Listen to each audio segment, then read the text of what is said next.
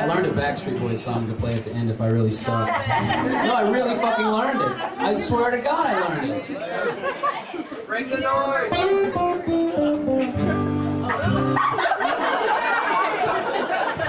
It's easy as hell. It's kind of good, actually, sort of. When I do it, it's really good. But I don't have the clothes. I can't dance, and I'm always hungover. I could never be a Backstreet Boy.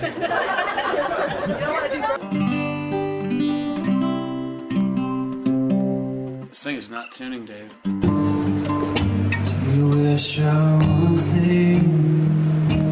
Do you wish it was me? Tell me about this producer, Ethan John. Ethan John. He comes from Pedigree, producer Pedigree.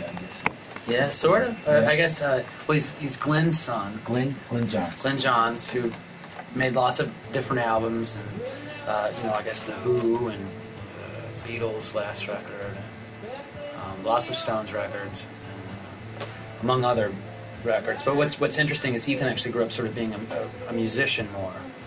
So he'll tell me stories about his first guitar Keith Richards gave him, his first drum set or drum lesson Charlie gave him. He actually introduced me to Charlie, who introduced me to Keith when we were all in the studio together in Los Angeles. So it was really weird. So there's this sort of classic rock connection there. Yeah.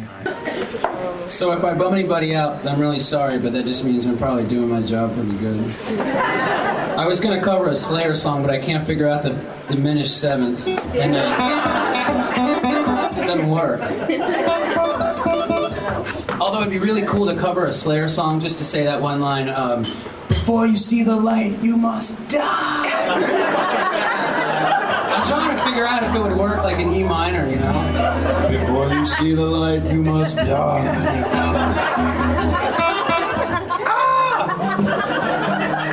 Oh, my sweet Carolina, what compels me to go? Robbie was kind of that way too. Robbie Robertson. Yeah, definitely. I mean, he had that Sam Cooke feel and all that. He did all those backwards chords. I loved that stuff, and that stuff is perfect and in place for like soul and R&B. And I mean, that's like the music. That's the honey of the gods to me. Is going back and listening to some of that real stuff.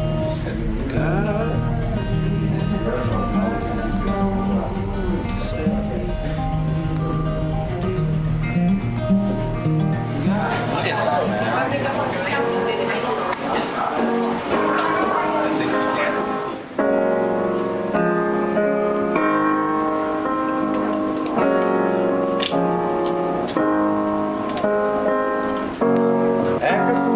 Up in here, I got my paws out, who left my dogs out? I got my paws out, who left my dogs out? I made it up. Being on a cowboy, puking on an old gray cat, peeing on a baseball bat, puking on a cowboy.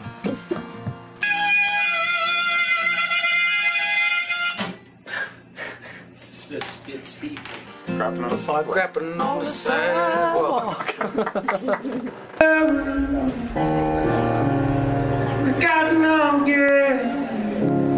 Yeah, it does sound really good. I hear it now. I'm gonna try to play like part new songs and part old songs if that's okay, because I just sort of got in this place where I was writing a whole bunch of stuff, half of which was just utter shit, crap, Ola, and the other half I kind of dug. So I try to be forward thinking, and I have like lots and lots and lots of records to make, and I'm not anywhere near done whatsoever at all. I mean, I think I'm at the point creatively where I can make probably 2 a year.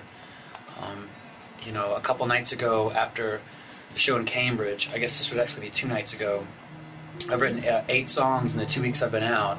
Wow. And this fellow in Cambridge, Mass, who has a studio called Q Studios, said, he was like, look, man, I just saw the show. You started off with 5 new songs. If you want, you can come to my studio right now and track them for free to 2-inch on the knee. And I took him up for it and stayed up all night. And tracked 5 of the 8 that I've written since I've been on tour. What's really cool is 2 of them I've done on piano. So, me the up, next record, which I already thought I knew what it was, now it's steal my records, screw all my friends. They're all full of shit, with a smile on your face, and then do it again.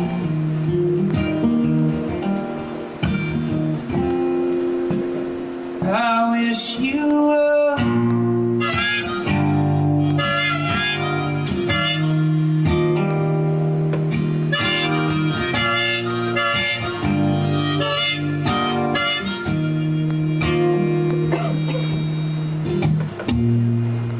When you're walking downtown, do you wish I was there?